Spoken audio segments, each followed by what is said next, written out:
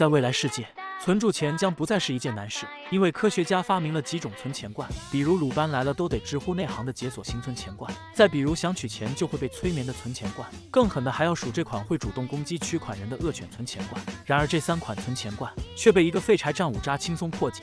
这天，小夫化身神行太保，只因今天是鹿目动漫的发行日，作为富二代的他必须要先人一步拿到手。大雄虽然是个穷鬼，但也一脚地板油紧随其后，回到家就开始翻箱倒柜，寻找被自己藏起来的存钱罐。然而小多拉却对这笔钱的藏身之所了如指掌。那是1年前的元旦，大雄收了巨款压岁钱，本想把钱存起来，岂料一出门就听说鹿目动漫又更新视频了，于是他二话不说手起锤落，就要疯狂消费。要不是小多拉告诉他鹿目动漫的视频都是免费看的，估计大雄就要变日光族了。看到大雄的意志力如见到女友的泰迪，小多拉拿出一款智力游戏储蓄罐，只要取下积木的顺序有所差错，存在里面的钱这辈子都别想拿出。听闻此话，大雄整个人都惊呆了，立马原地当起了拆积木专家。可惜他那智商也就配给母猪做催产。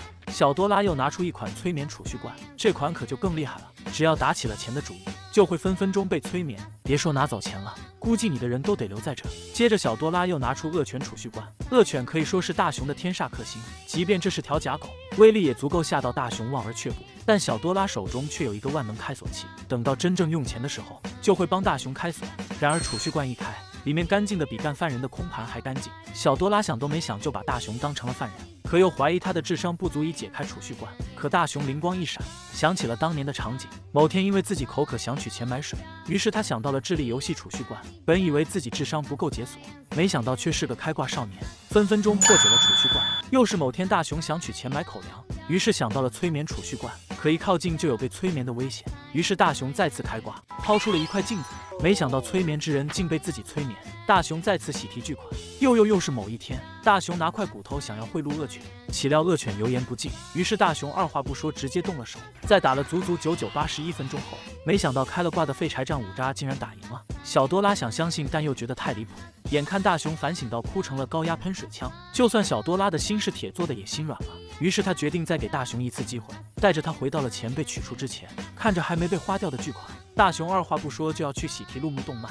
然而小多拉又拿出一款储蓄罐，想让大雄回到现代再消费。如果密码过于简单，怕大雄知道；可如果设置成生日的话，估计大雄的智商也能解开，电话号码之类的就更不能用了。于是小多拉干脆把心一横，随机设置了个幸运密码1529，估计正常人都猜不到。接着两人来到客厅，对着老妈就是一波电疗攻击。下一秒老妈成了储蓄罐，这正是小多拉的计划，用大雄最怕的人当人体储蓄罐。大雄塞入钱后，老妈再次恢复了原状。之后两人乘坐时光机回到了现代。大雄本以为这次的储蓄罐必定万无一失，虽然大雄只是去了个来回，实际上钱已经存了整整1年。可当两人念出密码后，老妈虽然变成了储蓄罐，却连一个字都没有吐出。